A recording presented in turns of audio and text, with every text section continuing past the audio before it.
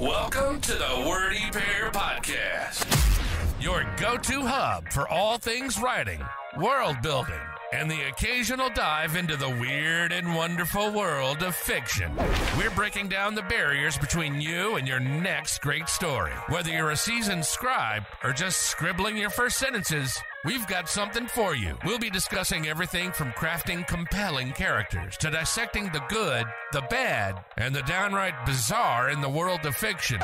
Okay, this script says you guys are eccentric.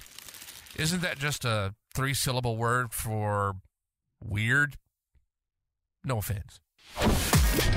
So, whether you're in need of inspiration, a good laugh, or just a couple of weirdos to keep you company on your writing journey, you're in the right place. Thanks for tuning in to the Wordy Pair Podcast.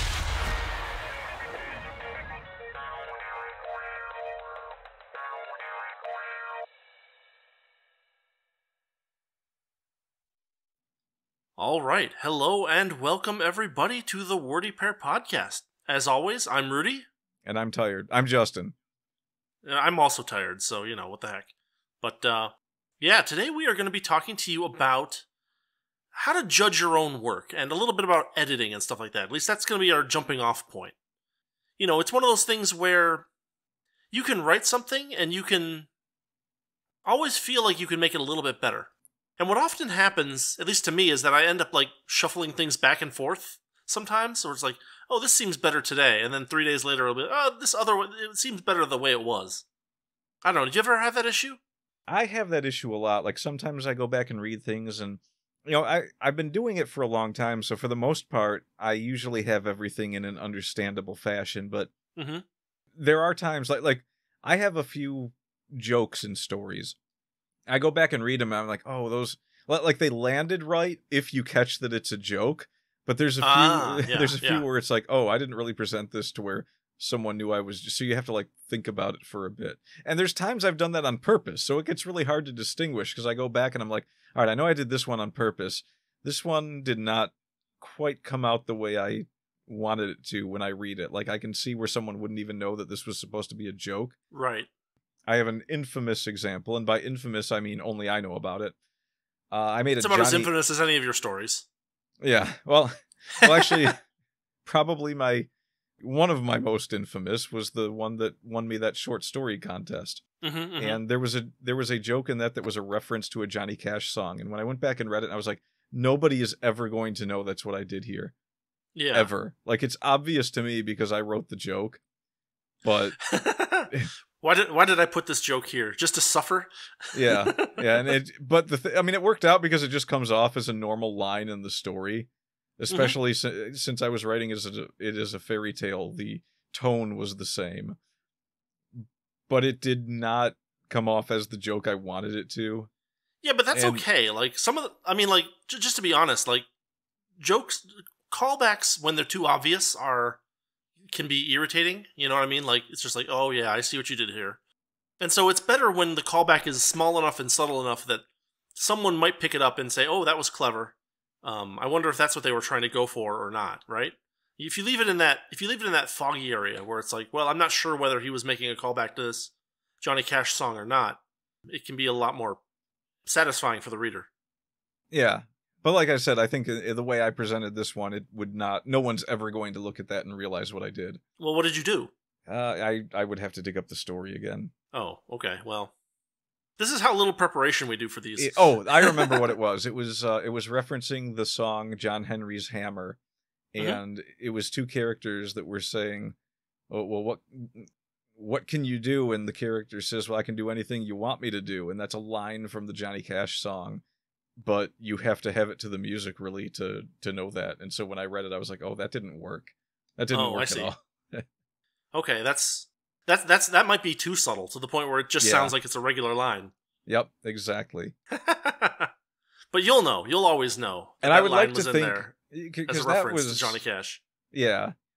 I mean, that was like over 20 years ago. So I like to think that, okay, so that was like some of my earlier stuff. But I've seen it in newer stuff that I've written.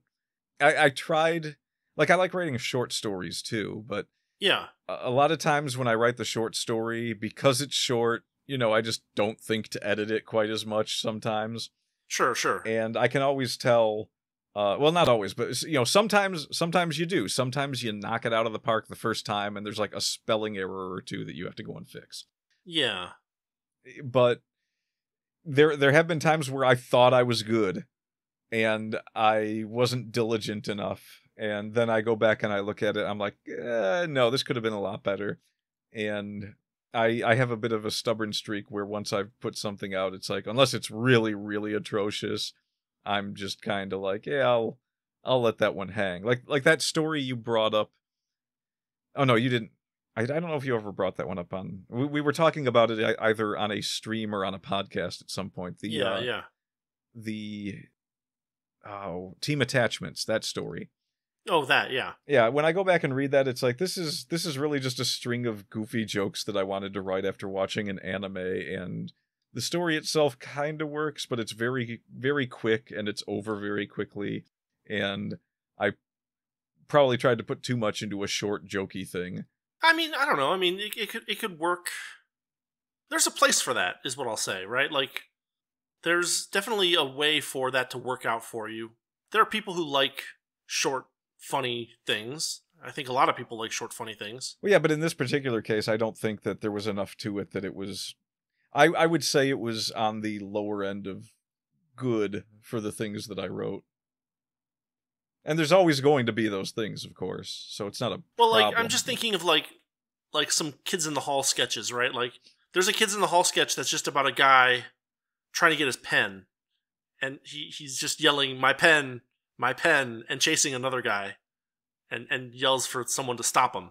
Like that's an actual thing. Like comedy sketches are a real thing. So like if you write something that's tightly packed with jokes and funniness, even if it doesn't have a particularly engaging plot, it might still be something that people want to read. Okay, that's fair enough, but another part of what I was looking at when I went back and read it was I did the dialogue without enough between the dialogue to the point where sometimes it's not entirely clear who's talking to what where. Yeah. So, and also some of the characters are named after like random nouns and adjectives, which makes it very hard to tell when someone is talking to someone and not talking about some attachments to something else. Yes, that was that could have been handled better. I try to be careful about those things, but sometimes when you're in the thick of it and you're just like, I'm on a roll here, you go through and you don't realize that there was a bit of confusion in that sentence because of no one will understand this but me. Yeah. No one's getting that Johnny Cash reference. Yeah, like the sentence that's "Let's go team attachments shouted." Right. The character's name is the noun attachments. Well, the thing that got me was when they were talking about like some engineering problem on the ship they were on, and they're like, "Oh, someone go get attachments." I'm like, "Attachments for what?" Yeah. Yeah, so there were definitely I mean, I don't know. I had fun writing it and it reads kind of funny. I think in a place or two it was a little confusing, but yeah, I mean, aside from the confusing parts, it's funny enough. It's just that like when I was reading it, I was visibly consternated at certain points where I was like, "Who's to oh right? Who's to oh right? Who's to oh right?" He really needs to stop doing this. Yeah. And they all had weird names in this story. Like one character was named Toots. Yeah.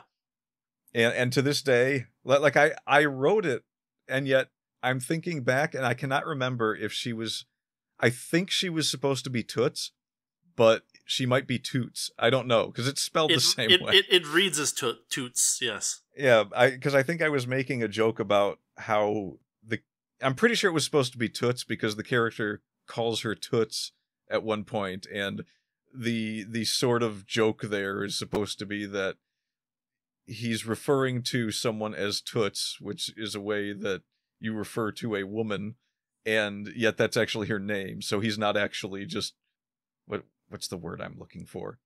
He's not just like, "Hey Toots." He's actually referring to her. Yeah. He's right. He's not being patronizing. That's it. There you go.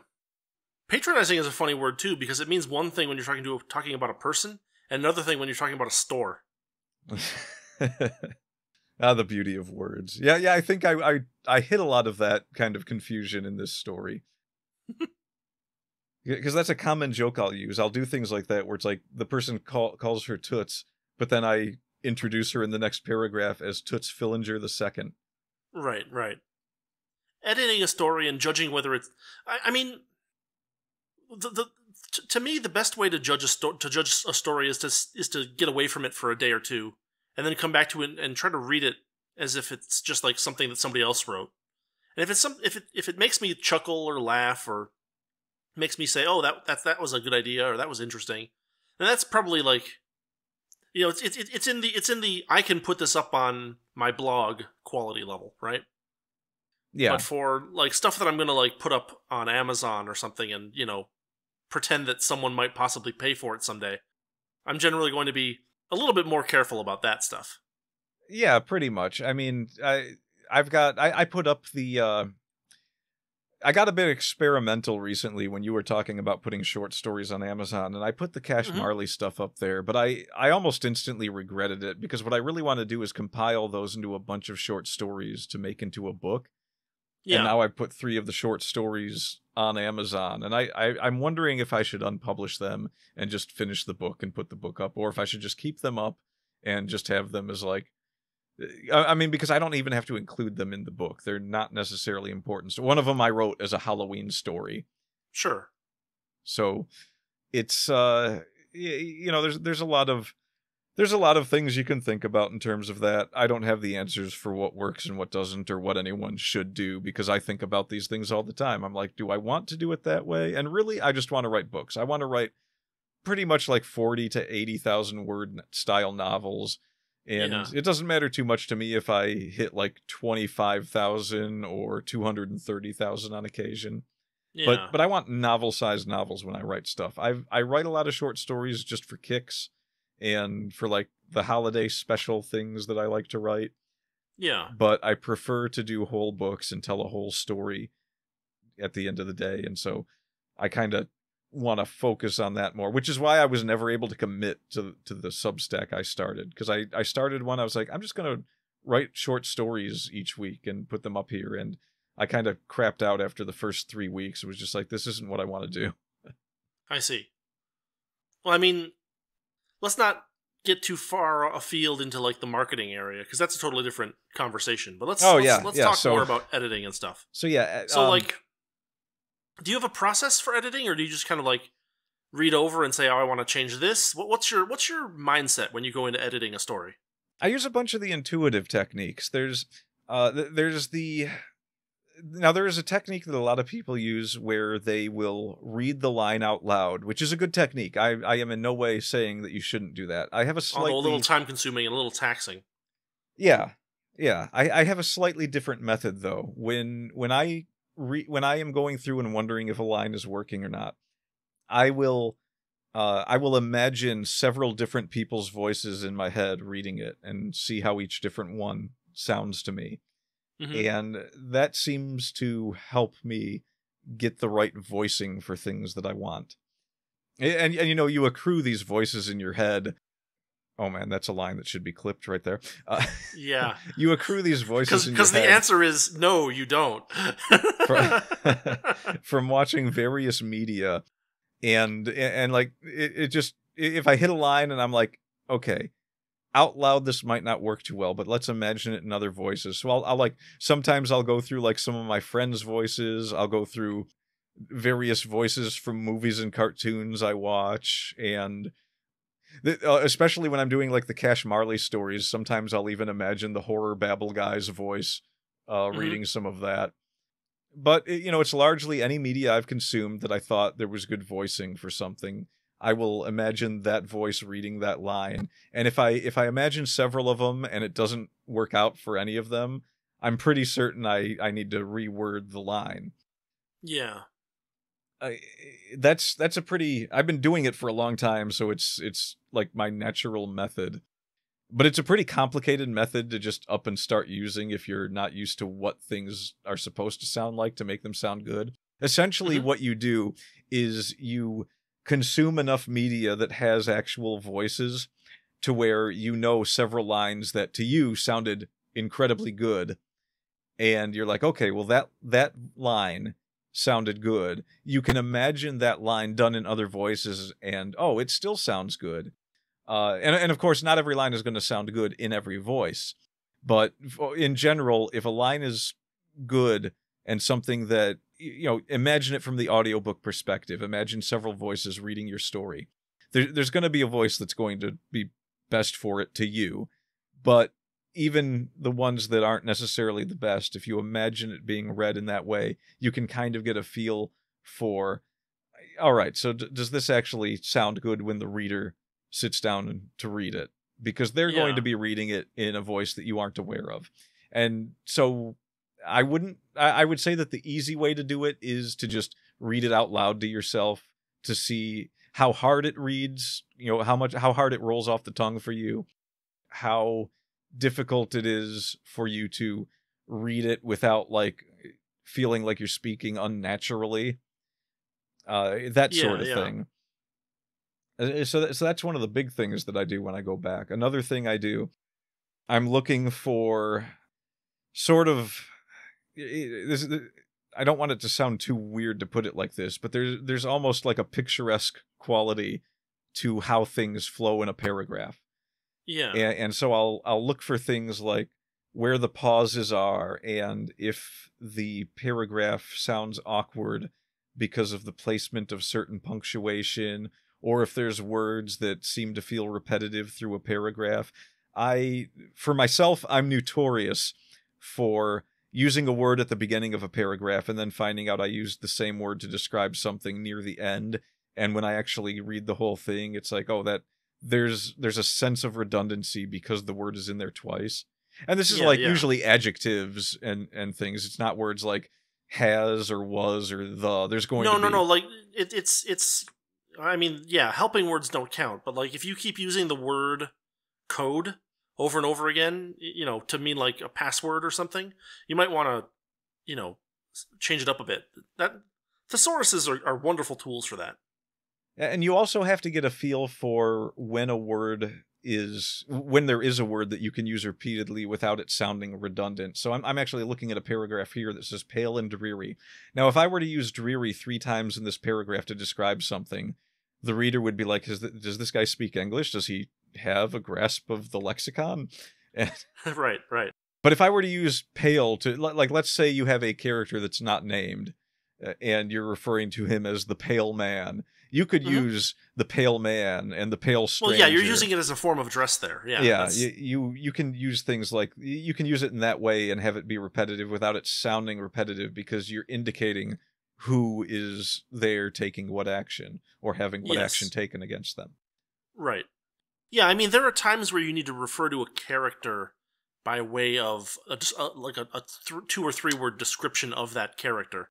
And that's perfectly fine and normal. Like, that's something that you almost always have to do, because it's possible that you'll be writing from the point of view of a character who doesn't know the name of the person he's talking to or about. So yeah, whereas a lot of times, like, you wouldn't want to be like the rotting ceiling and the rotting floor, the rotting boards, the support beams for the rotting house. Right. Yeah, with adjectives, it's especially good to switch things up, as long as the adjectives aren't being used as the form of a name, basically. Yeah. Yeah, and it's also important to, during the editing process is when you want to look for things that need a little touching up like that, because it's just like, I always say a digital painting, because digital paintings are easier to touch up than an actual painting. Yeah, right. But people still touch up paintings, so just, picture it kind of like that. You're going through, and you've got your rotting floorboards and ceilings, and instead it's like, okay, I have this room with the rotting floors and the ceilings that were crumbling to dust, and it doesn't have to be one word. You can make expressions that also describe what you want to say is happening to the house. Yeah. These are the things I look for the most when I'm editing, because my biggest concern, and this isn't going to be everyone's, but my biggest concern is I want it to give a certain image. I don't want it to feel stale.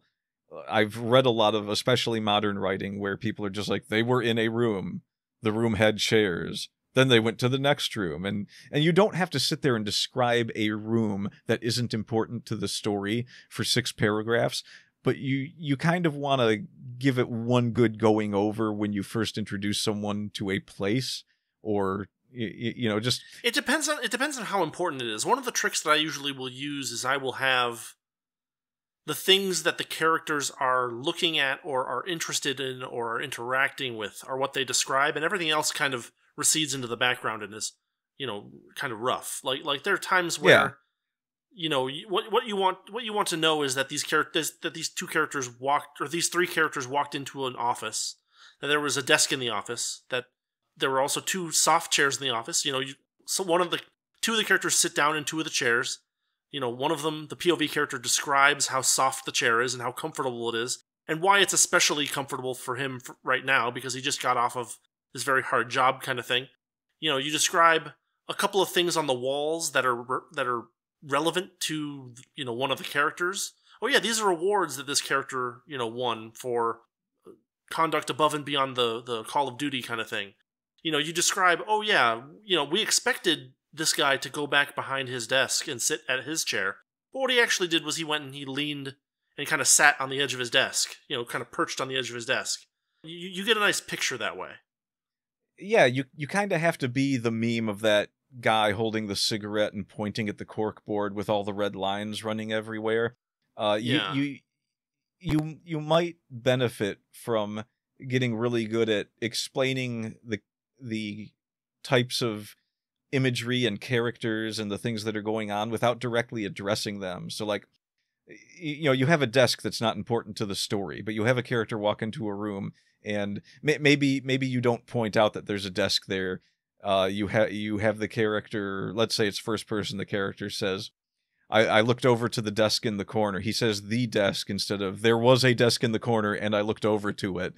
Right. We can assume that if someone's walking into a room, it could possibly be an office, and therefore there would be a desk in this office. And so the person can look there, and on the desk are things that he notices that give him an idea of what kind of person sits there. And so you're bouncing from like the character development to description of a room to placement of objects on a desk, and all of it paints a picture that it's going to be interpreted in each reader's head differently, but it is painting a picture. Vagary is your friend here. It's like kind of like playing a video game when you're far away from something and things haven't even clipped into the image yet.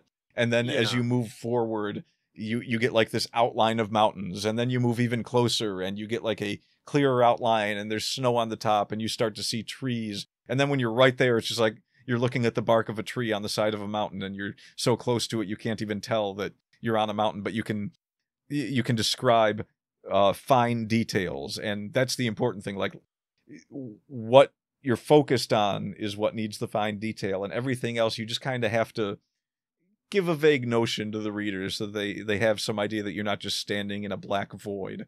Yeah. And I do, that is getting back to the whole editing and judging your work. I do sometimes all the time when I'm going through my rough draft, it's like, ooh, this is just an empty black space here that the characters are in. I should do something with this. Yeah.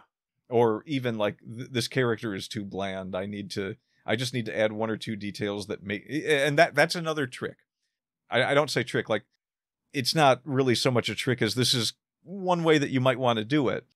If you have a character and you're reading through a story, it's like, I didn't do a good job with this character. This character's really bland. I wanted this character to matter more, and I wanted it to feel more, realistic or whatever.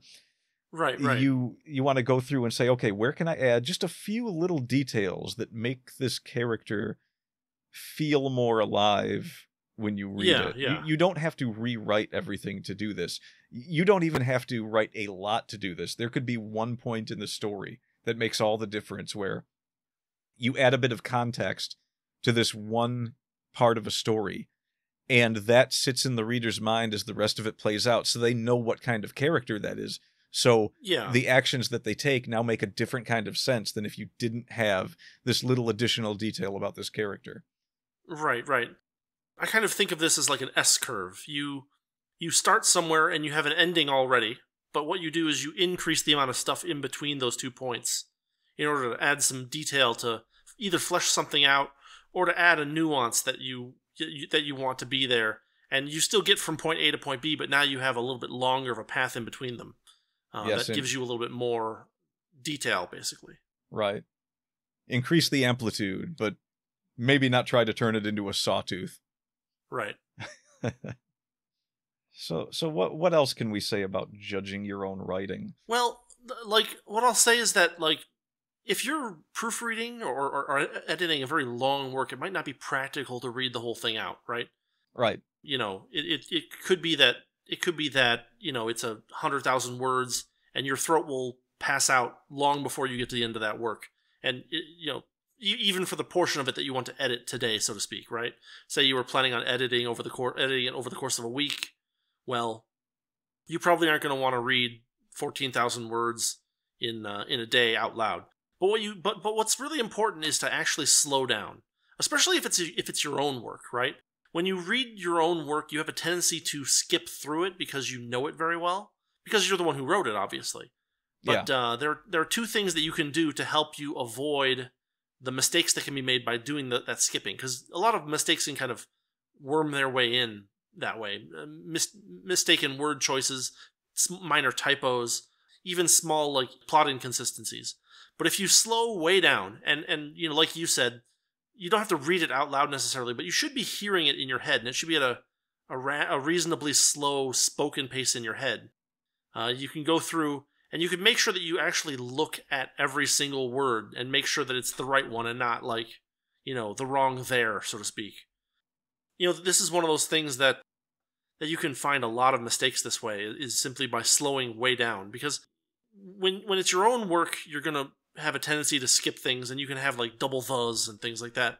But if you treat it like it's someone else's work, and really, really slow down and pretend you don't know anything about it, then you'll end up finding a little bit more detail out of it, and that can be helpful. You know, going over things multiple times helps too as well. So yeah, you kind of want to be your own harshest critic.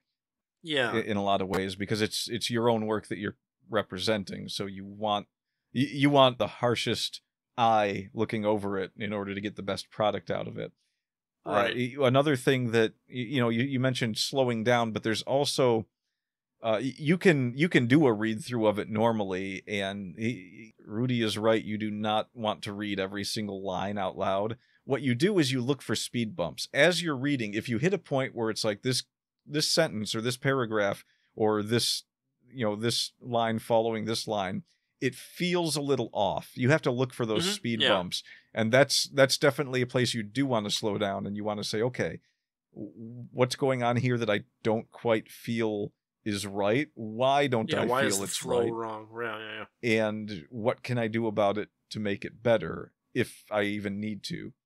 Because while you do want to be your harshest critic, you might not necessarily be wrong with the thing that feels like a speed bump. You might look at it a few times and say, actually, it works really well, and at least works decently well. Yeah, it can. I mean, generally speaking, if you find a speed bump in your story, like a sentence or a paragraph that just seems like it doesn't flow properly, generally speaking, it's better to go and try to figure out a way to make it work in a way that seems to flow well. You know, sometimes that's very hard to do. Sometimes there's like some weird situation that you're describing that there's just one too many commas in the sentence, and I'm not sure how to get it out of there, kind of thing. You know, that kind of thing does happen, but the goal is to identify them and see if you can, because what you can often do is you can often move a part of that paragraph or a part of that sentence to a different part of let's say that page, and you can find a better place to kind of nestle it in. You can improve the flow that way by taking the jagged part and putting it somewhere where it fits in. Yeah, and while this is all good advice, it's also important to remember not to overthink it too much. I mean, if you have something that's a solid paragraph that might feel a little off, but it's not really a bad paragraph, you might not have to do anything with it, because the reader is going to read through.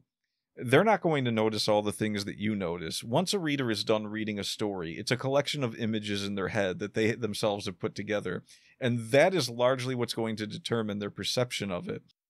As long as everything is well written. It's not like a train wreck of forgotten punctuation, words mixed up, double words that shouldn't be there. Hads are okay. I don't care what anyone says. Well, I mean, if you can minimize them, it usually Yeah, helps. yeah, you don't want to use them everywhere, but I mean, if you have but them, there are places where you are describing something where someone was doing something continuously in the past, yes. And that's just there's just not a way around that sometimes. Yeah, because I had too much to eat today, but I mean, this, and you have to remember, people are going to read it in their head in the way that they are, someone they imagine saying it would say it. So everyone's heard someone say "I had" at some point. It's not uncommon. It's maybe not the most common phrase, but people say that all the time when people are talking to each other. They don't talk in the most eloquent of speech all the time. No matter how good they are at speaking, they will have their own personal gaffes where they're like, "Oh, I didn't end that sentence properly," or whatever. But you're not being overly conscious about it. It's just normal conversation. That's why podcasting works so well. I mean, I don't really talk so much as the same way as I write. That's a certainty. Yeah. So, well, it's one of those things where you'll generally take a lot of shortcuts when you're actually speaking that you don't want to necessarily take when you're writing, because it makes your writing sound like it's written in like what's the word, like dialect. Yeah, and you don't want your writing to look like unpunctuated, uncapitalized Twitter jargon either. I mean, the thing about it is that the ear is a lot more forgiving than the eye. Yeah. And so, a person when reading it will notice that you didn't capitalize this proper noun, and will notice that you put like way too many commas in the sentence, and notice that maybe, this hyphen doesn't belong here, kind of thing. Way more than because you can go back and you can reread a line if it bugs you, but you can't generally be like, can you repeat that exactly the way you said it just a second ago to someone? So just by nature of habit, your ear is going to be a lot more forgiving than your eye, because you can't, replay all audio back, afterwards if something strikes it as a little bit odd. You have to use implication and intuition to figure out what someone was trying to say if they're being unclear. And usually it's pretty easy, but like when you're reading it, it can start to really annoy after a little while. Yeah, and the reason it happens like that sometimes, like the reason I say that sometimes you'll hit those speed bumps, your brain is already ahead of you on where the sentence is going when you start to read it. Yeah. But if your brain is ahead of you as you're reading, and you're constantly finding that you're hitting a point where your brain is saying, wait, that wasn't what I was expected. What happened here? And that's kind of like causing that speed bump in your head, because it doesn't. That's usually an indication that something doesn't read very naturally. Yeah. As opposed to the way that you may have learned to interpret sentences. Yeah, and well, you don't. And we're talking need to at write poetry, but there is something that is very compelling about a well-written, well-flowing sentence. Yeah, and there is something to be said for the individual sounds of letters and words and how they flow into the next word. Yeah. So there's a slight bit of artistry to it. Writing is mostly technical in that sense, but it's technical in the way that you have a very I mean, in English you have 26 characters and a bunch of punctuation, and then you have a few different ways to present such as different fonts, different sizes, and different methods of bolding and italicizing, all that fun stuff. All of those things will present an image as the person is reading that is it's amplifying the meaning of the words on the page in front of them. If you go back far enough to where people were not italicizing much of anything, which I mean, I think people have been italicizing things for a long, long time in writing. Well, I mean, people would italicize things back before there was typeface, back when they were writing things by hand sometimes. So it's been a thing for a long time. And it has this effect where even someone who has never really, like, try to think back, like, when did you first realize what italics were doing? You're reading through a book and you just see this slightly slanted font, and probably, I mean, if you're anything like me, the first time you read it, you passed over it and you're just like, okay, well, that must mean that it's emphasizing something, or it's like making it stick out to me. You don't have to think about that. Your brain figures that out for you. And, Sure. and so maybe there's people that actually look up what it means. I don't know, but one book with various uses of italics is enough for you to understand what's going on there. And even one sentence really is a pretty good indicator. Boldface, maybe that's a little trickier. Like, oh, did they accidentally type over this twice? Back in the olden days. Yeah. When people were writing with typewriters. I think that really it's not so much about trying to have a perfect sentence and paragraph and grammatical structure every time. It's about, did I create something that I can sit down, look at, and read through, and my brain isn't saying, wait a minute, this is very confusing. What is going on here? Yeah. These words these aren't words that I would normally put together, and therefore it makes it harder to read. Sure. This isn't to say that there's certain combinations of words that you absolutely don't want to use. The trick is that you have to kind of give in to how your brain wants the structure of the sentence to come out, where you have a noun and it's given an adjective, and the adjective makes a bit of sense for the noun. It doesn't necessarily have to be a noun and an adjective that, when you look at them, they flow well together from a pictorial side, where like maybe it ends in a hard K and then starts with then the noun that it's describing starts in a D. It's easier to interpret that when you're reading as opposed to speaking out loud sometimes. Mm-hmm. This is kind of, I'm circling around to this whole speaking your lines out loud thing. You will find word combinations where it doesn't sound good out loud, but if you're just reading it, it sounds great, and you don't necessarily want to change it. You just want to avoid doing that so much that, like, let's say if your plans are to do an audiobook in the future, you don't want to have to recite word combinations that are tricky for the tongue every other sentence. Yeah.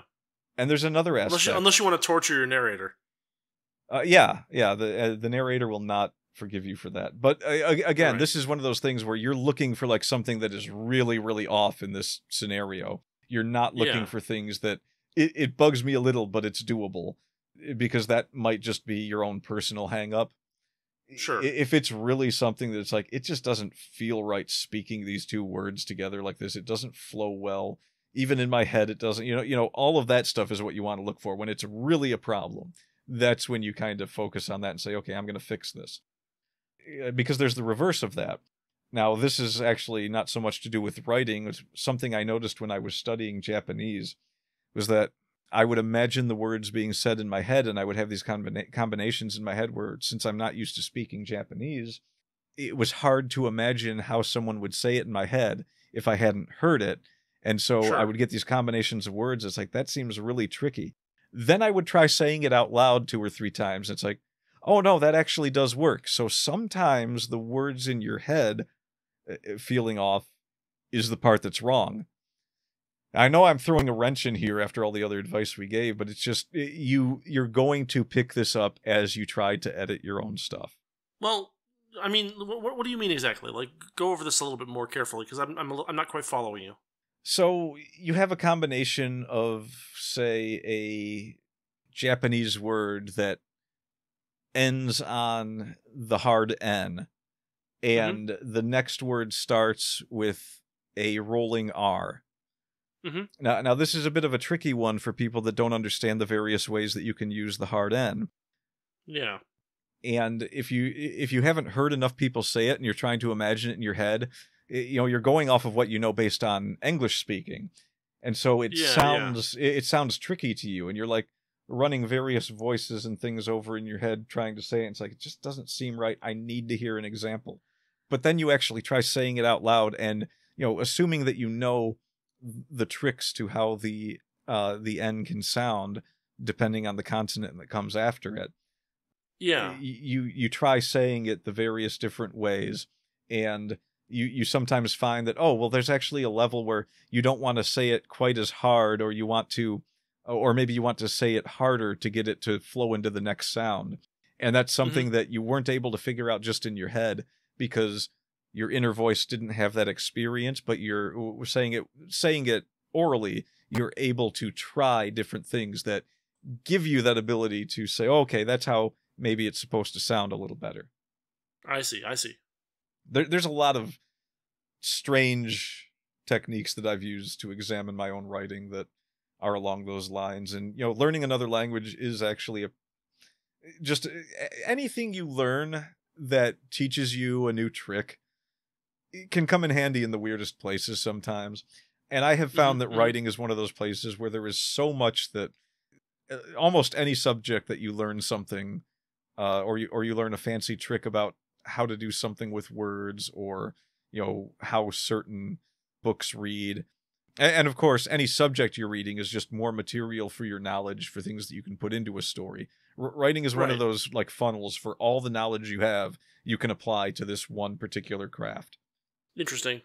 I mean, for me, part of the structure of my editing process is to split up, to have a focus every time I go through. So, like, my first run through, it'll be mostly like proofreading and looking for awkward sentences. The second time, I'll start looking for places to add details about, like, the setting. Maybe the third time I'll focus on the dialogue. Maybe the fourth time I'll focus on, like, any plot inconsistencies, looking for those. I find that it helps to have a focus when you have a focus in mind when you reread your own work for editing purposes, because it helps you be especially aware of particular issues that you're trying to deal with. Going through something multiple times also helps you be more likely to find the little things too. Every time you go through, you'll find another, 2 or 3 of the little mini typos that don't mean much to you and don't mean much to the story, but might mean something to the reader. I don't know. I used to, I read a lot of books, and a lot of the professionally edited books have, I do see books that have 0 typos in them. And so, I don't know why, but my eye catches typos very, very intensely. And they do kind of mess with my immersion in the story. And it feels like those typos should be dealable, but it's a question of how many times are you willing to go over and look things over again. Especially because, like, if you're adding a lot to the story, you're adding more things that might have typos in them. So, you always need to go over it, kind of that last one, with just the focus on typos to make sure that you're not making any stupid mistakes. Yeah, that was a point I was going to make if you didn't. The last thing I do is I go through and I mean that might be 3 different read-throughs just looking for typos if I have to, because I mean, while I won't say that my immersion is necessarily broken for typos, I will say that typos do jump out to readers. They might not jump out to the person who wrote it, who's going through an editing, which is why you want to be harsher with your own editing than you would imagine an editor would. Yeah. But you will be noticed if you have a single typo. So, chances are, I'd say 90% of people that are reading whatever you wrote are going to see that typo. It'll just, the brain will notice it for them, and they will, they might not even stop, but they'll be like, oh, that was a typo. And yeah, it may not matter that much in the long run, but you do want to reduce it as much as possible. I mean, I think I still have 2 or 3 typos for as much as I went over The Good Guy. Mm-hmm. I think there are still 2 or 3 typos in there. And I fixed several of them after publishing, which annoyed me thoroughly because I was like, how did I have so... I think it was 36 after publishing was how many problems I found. And I was like, how did I miss all these? I had one character that was... I was referring to a she, and the word was supposed to be the. Yeah. Right. No, I mean that kind of stuff happens pretty easily. It's very easy for that to just kind of work its way into a big work. Especially the longer the work is, the harder it is to read it. A large number of times for editing purposes. You really kind of want to try to minimize that number if you can when you're dealing with a 200,000 plus word story. Oh, if it's broken up into chapters, I would recommend doing it chapter by chapter. Well, yeah, of course, but like, it's still a daunting task to go through, X words when X is a very large number, regardless of how it's split up. Yeah.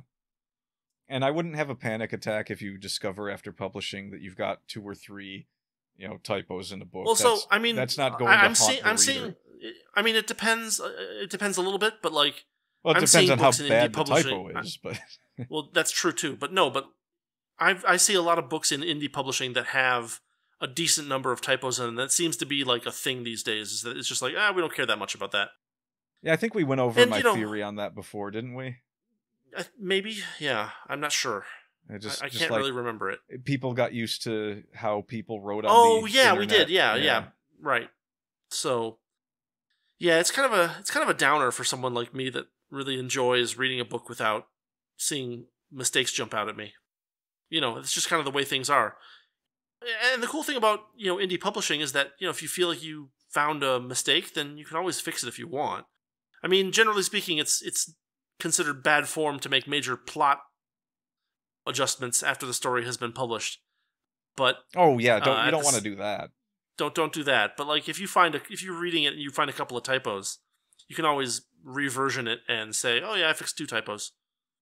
Yeah, that's not a huge problem. I'm trying to remember what the final typos were. I'm pretty sure I never fixed the last ones because I had fixed it so many times by that point.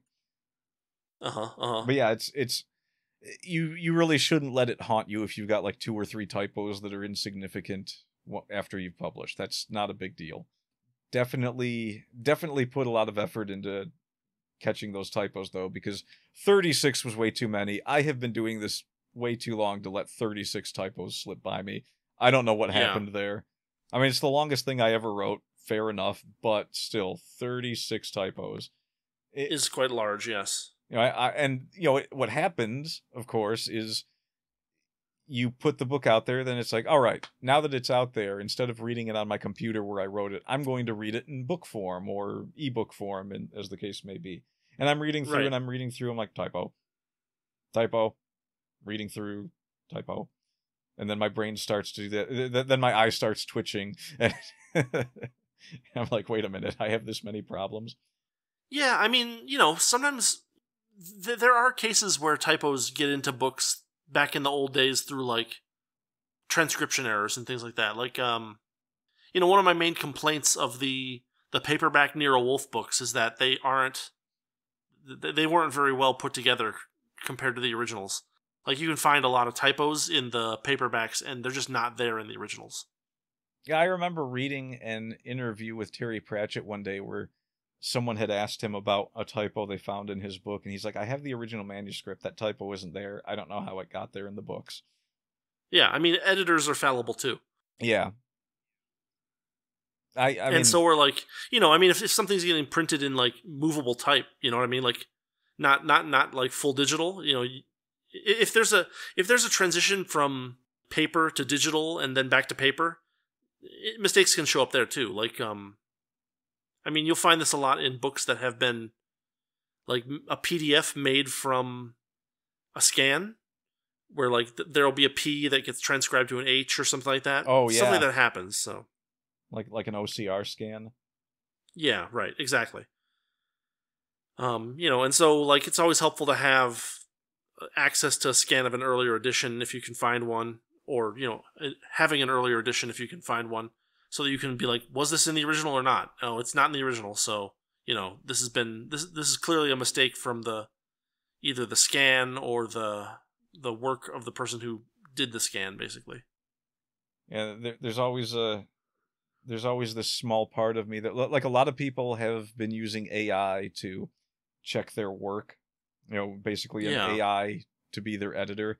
And there's always this Luddite part of me that's just like, yeah, that's exactly what I need. My book is finished and all of the editing is perfect, except somewhere in the middle of the story, the machine just decided to write vagina 5 times.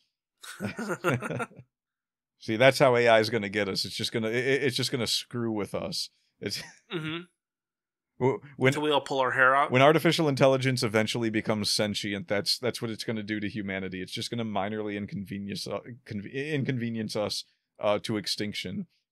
I mean, that's better than some stories. That's a better idea than some stories. Yeah, Are you referencing my story? No. Oh. No, I'm just thinking that, like, that'd actually be a funny way to set that up. Oh, like having the motley of sentient, intelligent machines. Yeah, right. Like it's just all of this massive computing power, all of this massive ability to like improve itself, and what it does is it chooses to screw with people. That sounds about right. Yes, it redesigns all of our shoes, so it makes it hard for us to keep our balance, but only just to the point where only left shoes. Well, no, only to the point where we think it's us. Yeah. Yeah, I mean, multiple redrafts is another thing that people seem to be like hesitant to do these days. Like, it's like, yeah, I went over it once and that seems good enough kind of thing. But like, realistically, if you're writing a story long enough for it to actually like be published or self-published, you probably should be trying to actually improve the story a little bit from your first thoughts, right? Like, yeah, there you might find places to put additional little bits of plot or character development, and doing one basic redraft or two basic redrafts where you're just kind of looking for typos won't get you the improvement to the flow and the completeness and the immersiveness of the story that like a few extra proper redrafts looking particularly at plot and character will do. That's why like I said earlier, it's good to have a focus for your redrafts, but it's also good to try to think of as many different focuses for your redrafts as possible, because just saying, I'm looking for typos, now I'm looking for typos again, now I'm looking for typos again, gets very boring. And it can be a lot more engaging to be like, okay, this time through, yes, if I find any typos, I'm going to fix them. But what I want to look for is I want to look for any places where I see something that is mentioned but not described well. And I'm going to fill those out, when applicable. Like if it's just like a chair, then I'm not going to worry too much about it. But like if someone mentions, like an alien being, and they just say, "Oh yeah, he was green," we're gonna fix that. And you can do that with plot too. You can, number one, you can look for plot inconsistencies, which is a big one that you got to go really slow for, because you have to actually remember everything that kind of refers to a given point in the story as well. I just found a plot inconsistency while I was editing my novel, and I was like, "Oh, okay, that's not right. I need to fix that." I think I mentioned somewhere that there was like 2 gas giants in a system at one point, and then, like I said, there was only one. And it's like, oh, I better fix that, because that is inconsistent. It's a small inconsistency, but people will notice. Yes. And it's one of those things where it's like, where did this other planet come from, right? Right.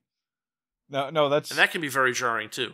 Yeah, well, I mean, we had a whole discussion on that fight scene in, what was it? The Brandon Sanderson book. Just based on how hard it was for us to keep count of how many people were there in that scene. Well, for me, it was one of those things where, like, he said 8. I'm looking for 8. I don't find 8. Yeah. I mean, I've mentioned my favorite plot inconsistency. I had that. I got the character that can't talk, and throughout the whole book she can't talk. And then as I was doing I think it was the first run through, the first run through of editing, I found that I had given her one line of dialogue in the middle of the story, and I was like, wait, how did I... Wait, what? Why is she talking here? She can't talk. I mean, that's a good catch, because that would have been... That would have been pretty plot inconsistent. Well, like, the thing about it is that it would have... Like, some people probably would have seen it as avant-garde. Like, ooh, one line for this mute character in the middle of the story. Like it's a hidden treasure for the reader. Yeah, no, I don't do that, no. No, I agree, but like... Yeah. Good point. Good point. You brought up the adding of detail. So yes, you do not have to be good at everything.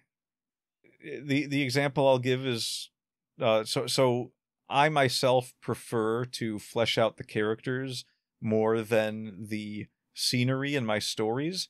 I feel like I'm much better at it, and so I'll describe scenery, but I will not be that person who gets into great detail about how wonderful things look to the characters, or how dismal or whatever, what they're in a setting. I'll give a brief description of the setting to say, okay, so here's what your imagination needs to go off of in order to understand where these characters are and what they're experiencing.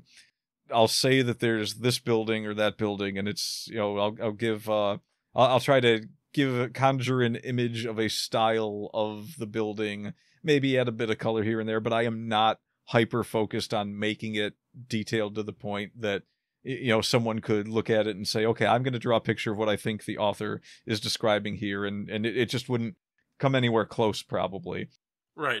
Whereas there are people that can give such good descriptions of scenes and settings that someone could try drawing it, and they could probably bring it to them and be like, oh yeah, that's actually a lot like what I had in my head. So like, you still want to describe things, you still want people to not just have an image of a black void where everyone is standing around, but you don't have to be the best at everything. I think sure. So I see a lot of people that they ask for advice on writing fight scenes, or they'll say writing action scenes is really hard. That's actually like my specialty. I've been doing that more than just about anything, and I feel I'm really good at that. And I have a lot of fun developing new characters. But as far as describing scenery and things, I don't put top effort into that, because I know at the end of the day it's one of the things that I'm less interested in, and so yeah. I will not be as good at that, and trying to do a perfect job at that, trying to be the best at everything is just going to probably ruin the setting. Actually, it's probably better for me to write the way I write. Yeah, the other thing that I do is I actually keep track of how much I've added or subtracted from each chapter as I finish editing it. And what I've noticed is that, like, the first couple of run-throughs, I'm adding 5-10% to each chapter as I go through. And then as I get to the point where I'm kind of satisfied with things, that number starts to starts to get small, down to, like, 0.5% or 1% kind of thing. Yeah. Yeah, you have an insane amount of detail in your stuff. You've really got everything that's important has its place with a lot of your descriptions of settings and so forth. Well, it's one of those things that I try to pay, especially when I'm trying to do like a hard science fiction kind of aspect to something. I have to pay attention to the details and make sure that they're not that they're right, number one, and that they're also like clearly enough explained that a person without a scientific background can understand them. Yeah. This is one of those things where, like, I mentioned this earlier, but like hard science fiction uses scientific principles to explain how the setting interacts with other parts of the setting, or how the setting changes over time. But if you demand that someone, solve Bernoulli's equation, that's not hard science. That's just that's edutainment, and bad edutainment at that. Yeah. Gee, why did you pick that specific example? Well, because didn't we look at something where there was a few weeks ago we looked at like a meme or something about someone who was like putting, or maybe this was just me, but like I saw someone write a meme somewhere where like it was a parody, but at the same time it was like, well, you see this is the Laplacian of this equation here on the cover. That means this is hard science fiction because it has equations. It's like, that's not, please don't do that. Yeah, it's sad that all forms of science fiction have suffered. It's like that part of The Simpsons where they have the what was it? It was like a dog on a leash or something, and like they put a leash on a kid, and the kid says, "This leash demeans us both," right? It's like that. Like this equation demeans us both. Yeah. God, what does it remind me of? It almost kind of makes me. I imagine that scene in the story about aliens that were pretending to be altruists for humanity, but really the book was a cookbook. Yeah. At the end of the Twilight Zone version, where the woman's like, "It's a cookbook." I just picture her like lunging forward and shouting, "It's not hard sci-fi!" And then the guy starts screaming as they load him onto the ship. I like that. That's very good. Yeah, I might have to redub that. Or do a skit or something. Yeah. Well, The Simpsons did the best skit of that because they basically did the entire thing just to crap on Lisa Simpson, which always makes for a good Simpsons story. Right. God, how many times did they blow the dust off the... Like, nobody thought to wipe the dust off the cover of that book that whole time. That's the best part. Yeah. Look, there is more dust. And then everyone was angry at Lisa. Right. Oh, boy. A lot of Simpsons jokes today. There were 2. 3. Right now. 2 in this podcast. There were 3 altogether. Oh, that's fair. They don't know. The people who are listening to this don't know about that. Yeah. We don't talk about that. That's to their detriment. Yeah. Nothing outside the wordy pair, nothing...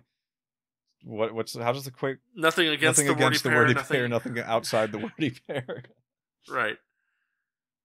So, I mean, I think that's kind of the main takeaway is, especially when editing your own stuff, go slow, multiple redrafts, focus on each different redraft for something specific.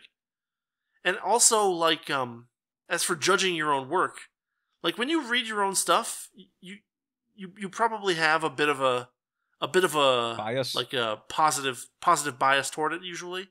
But like, what you can do is, if you're going to redraft multiple times, you can measure the difference in that reaction over time. Like, my first draft of my novel, I was like, it's okay, but there were a few places where I kind of was bored and phoned it in here a little bit. But right now, at this point, and the dialogue is a little bit meh in some places, but at this point, actually, I'm actually finding some pretty good, like, ooh, this is cool, or like, ooh, this is a funny line, or stuff like that. And so, like, once you get to the point where your own work is significantly better than its original draft, and you also are like, yeah, I like this, I like reading this, at that point, it might be ready for publication, kind of thing. Like, you don't want to polish forever, because then you'll just never publish anything. But you also don't want to polish very little. Yeah. But if you pay attention to, like, how much you're adding per redraft, if you pay attention to how much better you think the story is after every redraft, if you the cool thing about editing your own stories is that you can be like, wait a minute, there'd be a really good place for a subplot right here. And you can just stop, and you can just add a subplot and go over it a couple times and be like, okay, this one looks similarly well polished to the rest of the book now. Now I'm going to go into a full redraft and see how it fits, There's a lot of work that can be done in editing. You can endlessly polish, but you can actually improve things quite a bit, depending on how inspired you were with your first draft. It's also true that, like, you can't necessarily tell how other people are going to view your work. Like, you had that Button Man story, right? Right. That you kind of like just like vomited onto a page almost. Yep. And you're like, man, I didn't even bother editing this, and it's like it got the most applause of any of the other stuff you'd written for Iron Age. No. That was the Button Man. No, not the Button Man. The Bagmen. The Bagmen was the one that people liked. That one was edited. I did edit the Button Man or the Bagmen extensively. No, but you said that the Button Man got some pretty good results too. Yeah. No, that one. It wasn't. People didn't really like that one as much as the Bagmen. What happened was I was surprised at how many people did enjoy it, as opposed to other things I had written. A lot more people were interested in that than some of the ones I thought were much better. And I mean, when I go back and read it, I still kind of feel like I didn't do the best job with this. It's got its moments here and there, but I could have fleshed it out a bit more. That was the biggest thing about it, was I felt it wasn't fleshed out enough.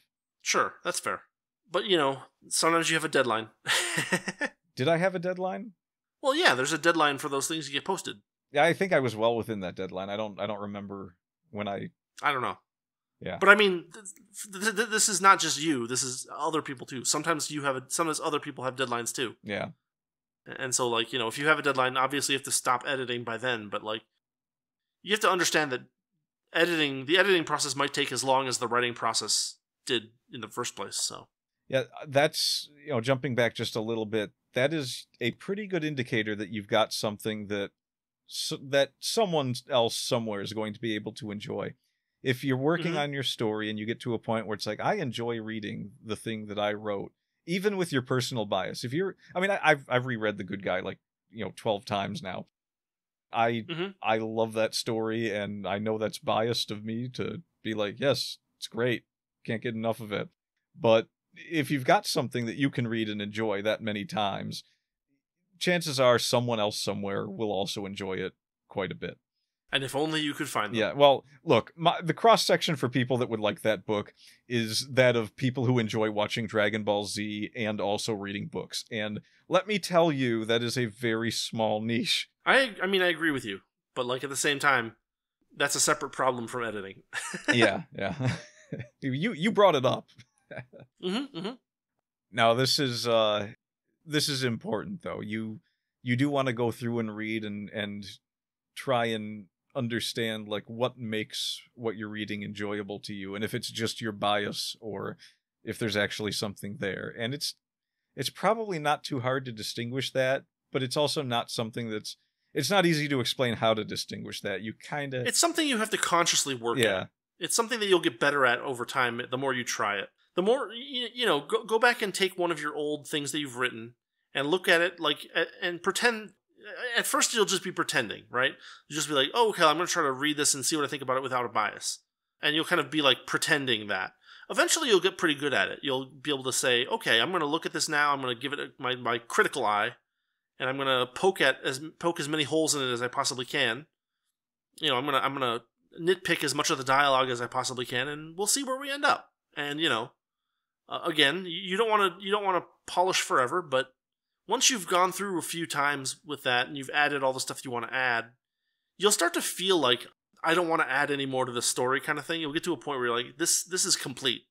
And at that point, does it bring you joy? And if it brings you joy to read it, because you've already read it several times slowly, then it's probably ready for you to show it to somebody else. And to be honest, even if it doesn't bring you joy, as long as you're confident in the editing of it and you feel like it's print worthy, put it out there anyway, because maybe you're not enjoying the thing you wrote, but maybe 500 other people will. That's true, yeah.